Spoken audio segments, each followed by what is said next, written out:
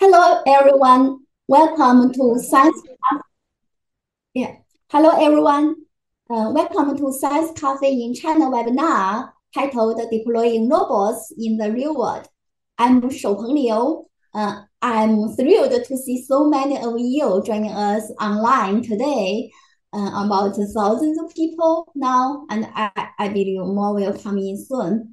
And my name is Shoupeng Liu. I'm responsible for the outreach and training activities in Asia at Science AAAS, and I will moderating today's webinar.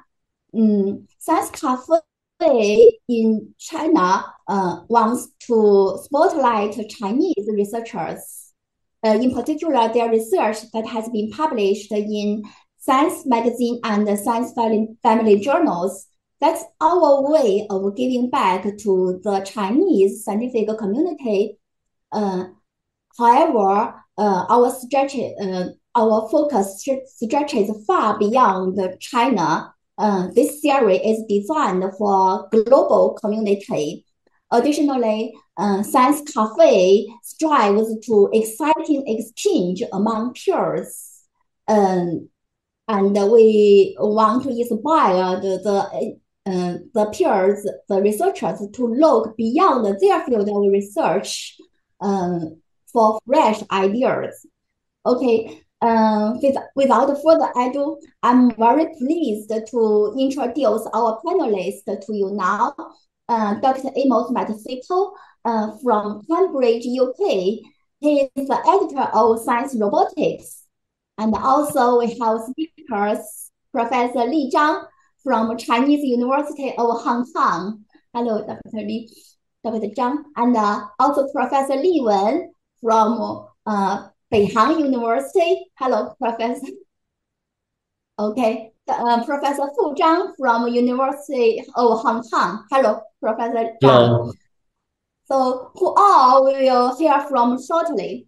Also, after the speaker's presentation, we will also have a short Q&A session. And during this session, we will answer some of the questions to you. So please think about your questions now and submit it in the chat box and click submit. And also, we have guests in the Zoom. And when asking the question, please turn on your camera and microphone first and introduce yourself. And please, of course, turn off your camera and microphone after asking the question. Okay, now let's begin. In science fiction, we have seen many robots with superpowers. In the real world, scientists design robots with many functions and verify them in the field experiment. From micro and nano machines, bionics to augment human capabilities and to unmanned aerial vehicles we call UAVs in common.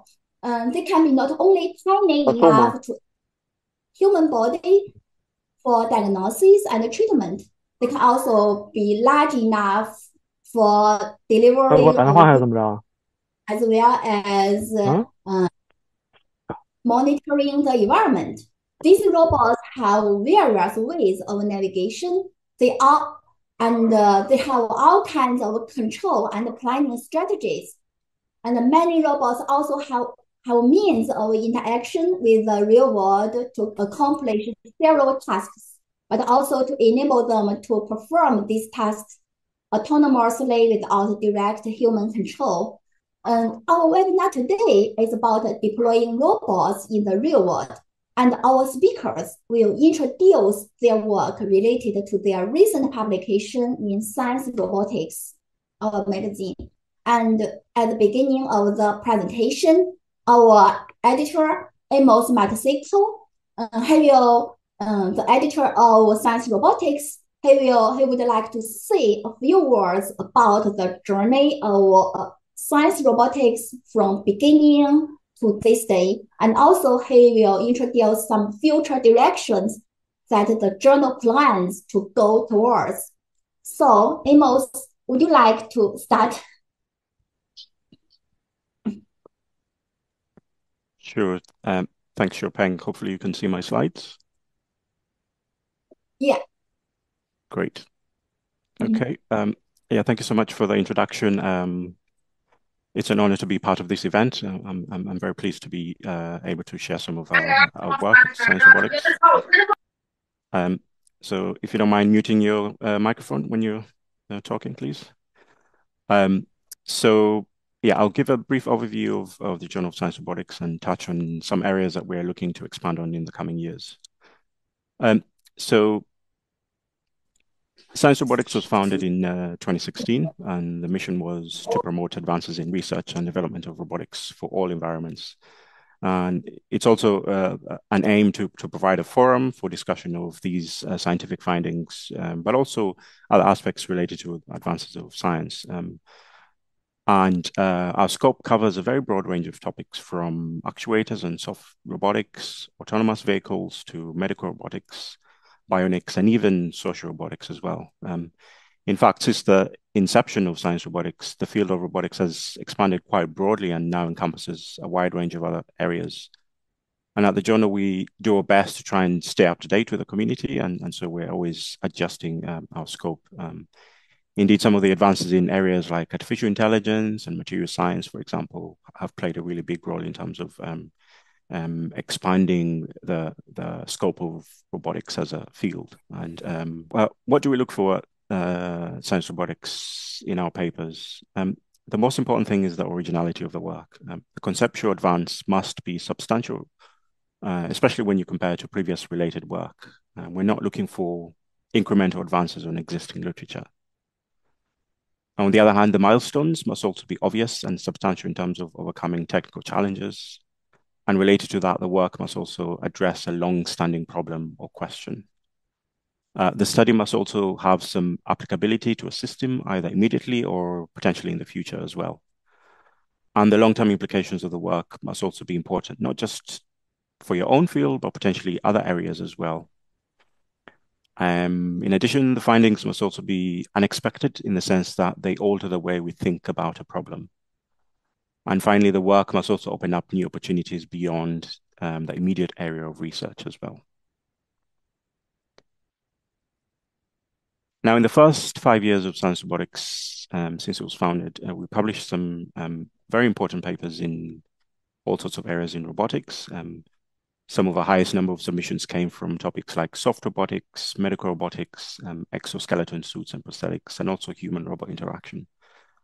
And my mission in the next 5 years is to grow this even further, firstly by reaching out to new communities related to robotics in order to cover more areas, and secondly, also to have more regions across the world represented in our publications. I'm sure many of you have seen this perspective article, which we published in 2018. The title was The Grand Challenges of Science Robotics. And we essentially carried out a survey of the robotics community to identify the most important areas that would have an impact in the field, but also in society at large. And we narrowed this down to 10 key areas. And these included power and energy, robot swarms, medical robots, artificial intelligence, ethics, and many others. Although this was published in 2018, it's still very relevant today, and we're still very interested in publishing papers in these topics. We're also very keen on studies which focus on the deployment of robots in the real world. So I'm very excited to be part of this session. Although we also have a keen interest in fundamental scientific and engineering studies, especially those that shift the paradigm. We're also very keen in promoting studies that take the robots away from the laboratory and into the real world. And moreover, as these robots are deployed in various environments, we're also keen on studies that focus on things like ethics, social and safety issues during the deployment. And we also want studies that address problems that exist in the real world, not just those that occur in the laboratory or in theory. So I'll just finish off by highlighting some of our special issues, which we're aiming to publish next year. So if you have papers related to these topics, please consider submitting to Science Robotics. And these topics will be in telerobotics, embodied intelligence, autonomy in medical robotics, and also robots for education. So yeah, please do consider submitting to Science Robotics next year.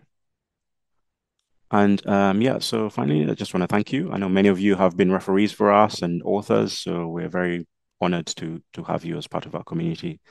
And yeah, I'm happy to take questions after this. Thank you.